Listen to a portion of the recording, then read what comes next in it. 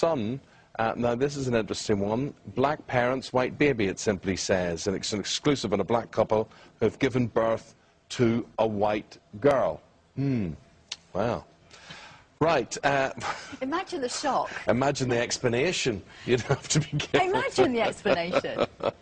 Ben and Angela, how do you feel about little Machi?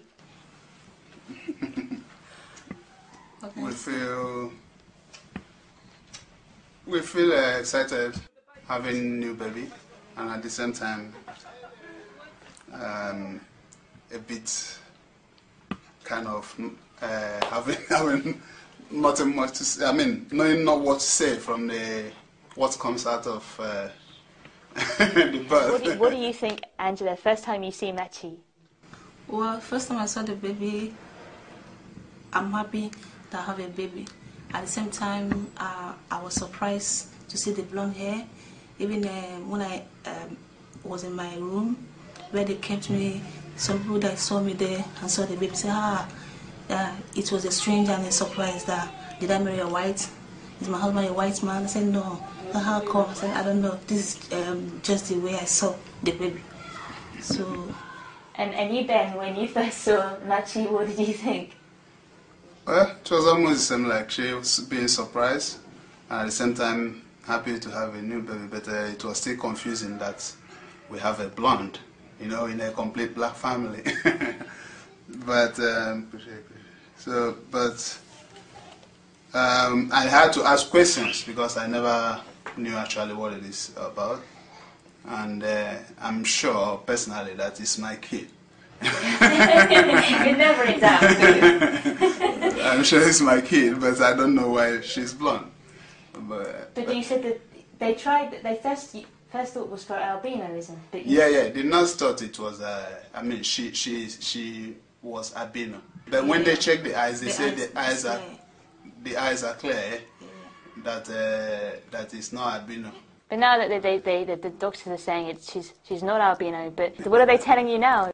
So, but the midwife that came today, this morning, she was saying that it might be generation past. I mean, past, you know, that maybe from where the child was, you know, originated from, the blonde hair. But then in that case, if it's such generations past, does it mean that there were two whites or mixed race? And if there's a mixed race, it won't come blonde. Actually, normally I've not seen that. Is there any white? Do you know of any white relatives on either side of your family? I don't know of white originated relative, but I know that my mom is fair in complexion. Just only the mom. But she's it's an Igbo from Nigeria. But she's still black. She's black. Yeah, she's black. Just the color.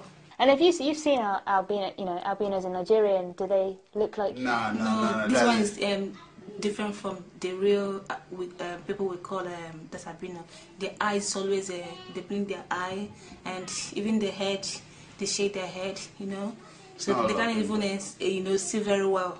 But they say the eyes of my baby is okay, clear. So it's different from what we judge as albino in our own back home. And the name Machi, explain. Machi is the beauty of God. Yeah, that's as the name implies. That's it. We think it's a thing of beauty, nothing else. Yeah. And the name just came looking at her. We didn't just decide that we will call her this before she came out. But we thought that's what her name should be. We just agreed on it. So that's how she. Thank you very much. Yeah, welcome. Yeah. The reason for skin and eye colour is all down to one thing and one thing alone, which is the pigment called melanin. And there are about 12 genes that control the amount and the way melanin is laid down in skin and eyes. And there's usually a difference between African and European, let's say, versions of this gene.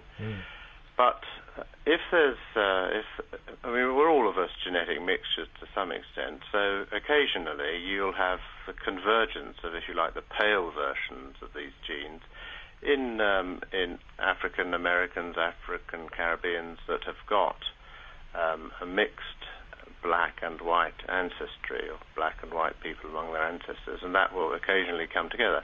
But that doesn't seem to be the case here, because from what I read and from what I've heard, that the parents are Nigerians with little known white ancestry at all. So that makes it unusual, and there may be, of course you can't say without looking into it further if one wanted to, but that there may be an unusual mutation happening in the little girl, but isn't she beautiful?